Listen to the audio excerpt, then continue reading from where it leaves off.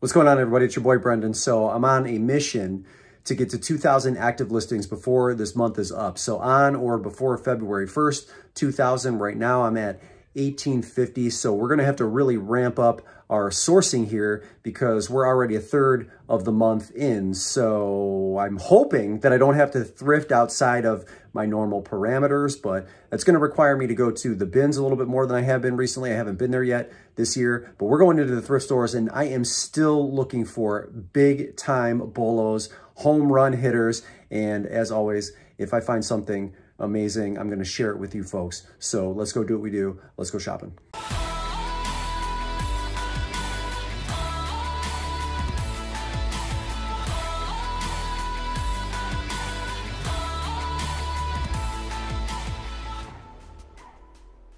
Okay, ladies, because I'm dumb, I don't know exactly what you call this. Is this a halter top? This is a dress? I'm assuming. But is this a halter top? Is that what we're doing here? Yeah, I don't know. So this is a skirt and this is a halter top. And the brand, Farm Rio. How am I doing? First time I've ever found it. And quite honestly, just because of the pattern that I grabbed it and the fact that I've never seen the tag before. Again, dumb luck. Being in the right place at the right time. And price-wise, I have no idea what I'm doing. So I'm gonna have to put comparables on the screen because I don't really know what we're working with here. But I do know that this looks like, at least at first glance, an item that will be awesome for resale. So do I have it right? Am I doing it correctly? Oh, we got a fresh card coming out. Let's take a look at it. Thanks. I'm just here, you know, doing two things at once. Oh, I am. Yeah. Thank you so much. Yes. Okay. What else do we have here? Halogen lights. Duracell. What's this? Breville. Could be nice. Got a bunch of stuff coming out here. Thank you. Saucony, Kinvara, Talbots. These are actually really nice, but I don't sell Talbots, so I don't know what their footwear is like. I should probably look that up. Maybe I will later. Durango boots. Let's see these. A little bit of wear. I don't know. These look like they're in kind of rough shape. I'm not afraid to source shoes or boots in that condition, but I'm making a lot of assumptions right now. Anyway, that Farm Rio stuff looks like it's pretty hot. Got some hats here, and this belt looks cool. Hold on. Gotta flip it. What do we have? Top green, cowhide. What's M&F? Should I hold on to this? Let me hold on to this since I don't know any better. Country gentleman hat and another country gentleman hat. Okay, let's see much that I think is worth picking up, but I could be wrong. Nail dryer. All right, let me look this belt up. This will be probably the first time that I've sold a Rawlings leather bag. And let's just flip it around really quick. I think this is the front. So I went in to check the sold comparables here. Well, it's a little bit, hold on, let's look inside. So it's a little bit dirty. It's a little bit dirty on the inside, but I think I can clean that. I don't think that that's an issue. Let me look here as well. As long as the leather's in decent shape, and it very clearly is, I think we're good. So the last one, I think in this exact style for this Rawlings leather bag sold on auction for $250.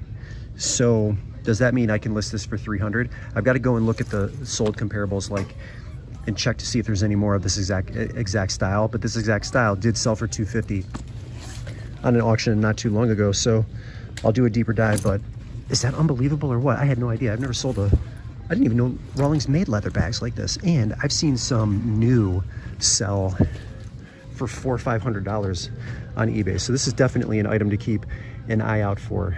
Rawlings leather bags. I don't think there's really anything else here that is going to make sense. There's actually this Eddie Bauer. What should I do here? This is a really nice Eddie Bauer genuine leather jacket, and I like the Eddie Bauer brand. I might grab this and look this up. We're getting close to the time frame where jackets won't make sense, although this will definitely work in the springtime as well. So, and it's a large tall. I think I'm gonna look this up and we'll decide after the fact. So I might grab that leather jacket either, but this right here, if you see Rawlings leather bags in the stores when you are out hunting, grab them. This might be a brand to put on your radar too, Salewa. Don't quote me on it though, because I've never sold them before, but just looking at the soles, this was somebody's let's mow the lawn pair of shoes, but these will be easy to clean.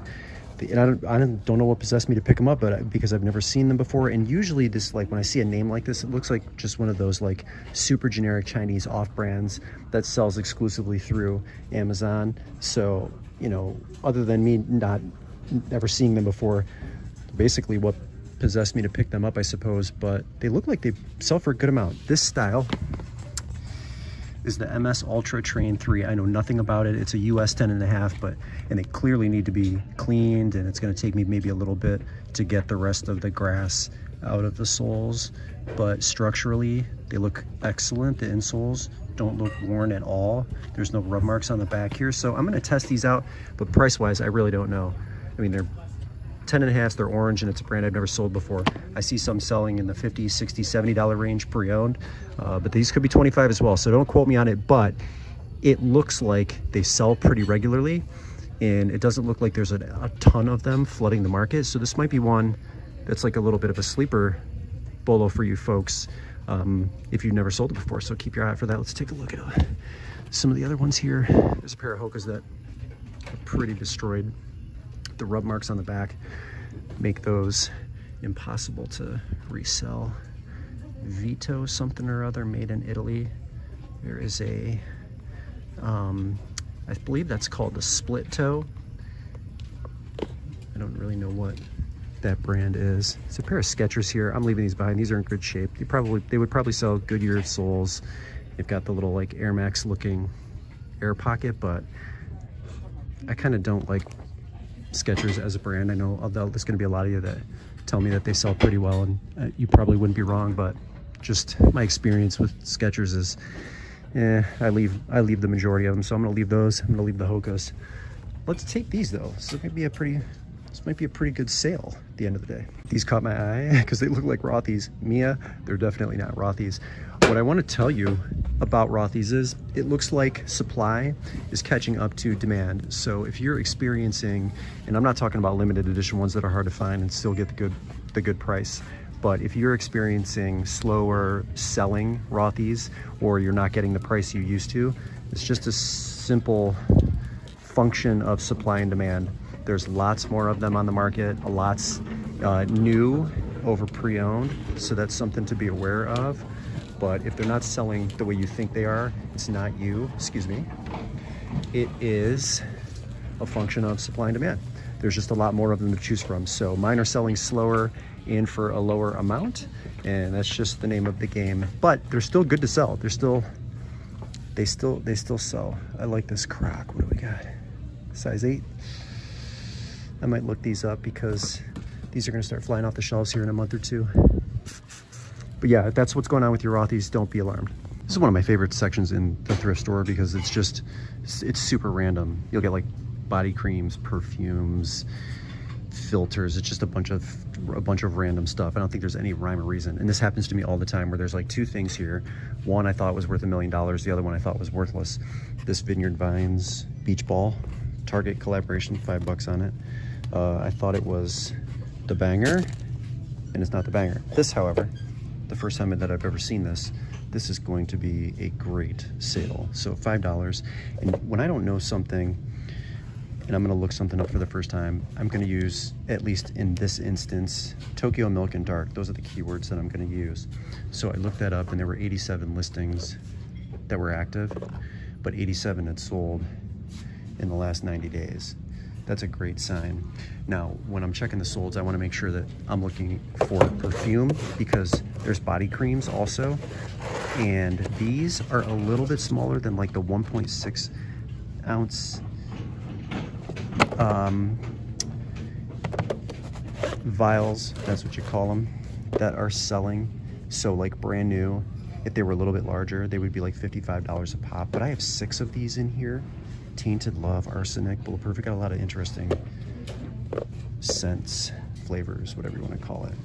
What I think I'm going to do is I'm going to list this for $100. I mean, assuming these were like I could get 20 for each of them. I've got 120 bucks right here. If I parted them out, assuming they're brand new and they're totally full, which I believe they are, it'd be $120. And I think I'm gonna list this at 100 bucks. If you find Tokyo milk, especially dark, just based on what I just learned, grab it. This could be a good one too, but this will be new to me, and I'm gonna be selling this new. Altogether, I'm not gonna part it out, 100 bucks. I know thermostats sell well. When I looked at this one, I actually saw on the day after Christmas, this sold open box for $85. Can you believe that? Let's take a look. See if I can get this bad boy open. I might have to go the other way. Oh, I feel like I'm stuck. I want to check and see if this has been used, or here we go, or if it's open boxes. If it's open box, I'm going to sell it for $85. It is a Wi-Fi thermostat, RTH 8580 WF. Got all of the manuals, quick start guide. Doesn't look like it's ever been used. Yeah, this is, oh yeah, this is brand new. That's amazing. I love finding thermostats because they're just boring and unassuming. And that's why anytime I find something like this, it like gives me hope for the folks that watch, because I know this stuff is on your shelves somewhere. That's gonna cost me $8. I think I'm gonna list it for $85. I'll have to do a deeper dive. If there's somebody, because I know these sell so quickly, if there's somebody that's lower than me, I might still, like, if, for example, if there's a listing for one of these for maybe $75 that's open box, I'll just wait for that one to sell, because I know, you know, mine's gonna come around at some point. So I don't mind if that one drops off at $75 and then I sell this for $85, because I think velocity I'm gonna make velocity work to my advantage. So I'm gonna sit on this for 85 bucks and get it sold. What a find. All right, we got a couple toy pickups here. Wood trick.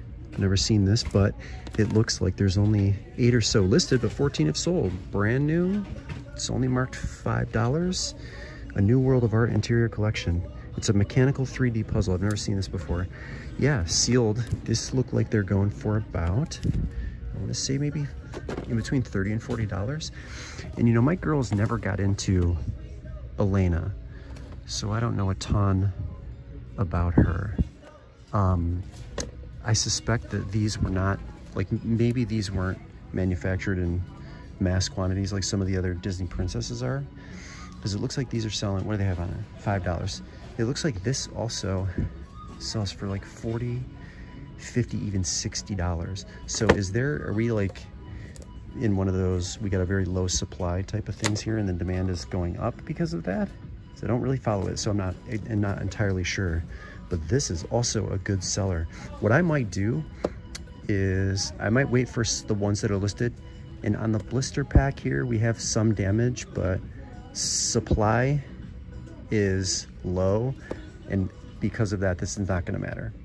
So maybe at a minimum 40 bucks, but I bet I could push this to 50 if I was willing to wait for the other dolls to sell. And when I am doing my comparable research, I'm scanning this barcode. So if you use a different set of keywords, you might get different results as far as quantities go. And so, but when I scan this, I see 8 listed or so. Maybe I'm getting that mixed up with the wood trick one. That was 8 and 14. This one was, I think, a lot more in the solds. So, yeah, $40, $50 for this doll. Who knew? There's a good number of like brand new items here. This might be like the stocking stuffer donations, but there's a new Rapunzel doll, a lot of new with tags or like brand new sealed toys here. And that probably happens around the holidays, so maybe that's not terribly strange. But Exploding Kittens, I think this game sells a lot too. I wonder if that's sealed. I might look that up as well. But this toy section as a whole, I'm gonna try to back out, pretty stacked all the way across this wall. If you're local, come take some of these toys, because there's a lot to go through. I'm kind of pressed for time, so I don't think I'm gonna go through all of these bins, but I do like digging in here, especially when it's busy. And the store's kind of busy right now since it's midday, so there might be some stuff buried in here. But these two right here, 40 and 40 or 40 and 50 or 40 and 60 is like $100. All right, we're gonna finish off with this one. But let's talk about this for just a second. I just pulled this off of a fresh rack. It is a Seattle Mariners 2007 Ichiro Suzuki jersey. He is long retired, and this is a 2007 like 30th anniversary jersey. It's black. If you go back 90 days, I don't see very many, if at all, that's for Mariners jerseys that are Ichiro jerseys that's sold in the black variant. There's white, and then there's this like teal color that have sold. There's a couple of youth jerseys that sold, so there's that. So I have to go into Terapeak, and I haven't done that just yet, but this jersey is brand new. It's 100% authentic, and it is brand new, which is amazing. So price-wise, I see a size 48 in this exact silhouette style, the patches and everything. There's a 48 that's listed for $2.99. They want $15 for this. This is a 56. So this is almost like between a 2 and a 3XL. So it's pretty big. And the fact that it's that large might actually slow the sale down a little bit. Well, if I'm gonna list it high, like I do with a lot of my stuff, everything sells slow.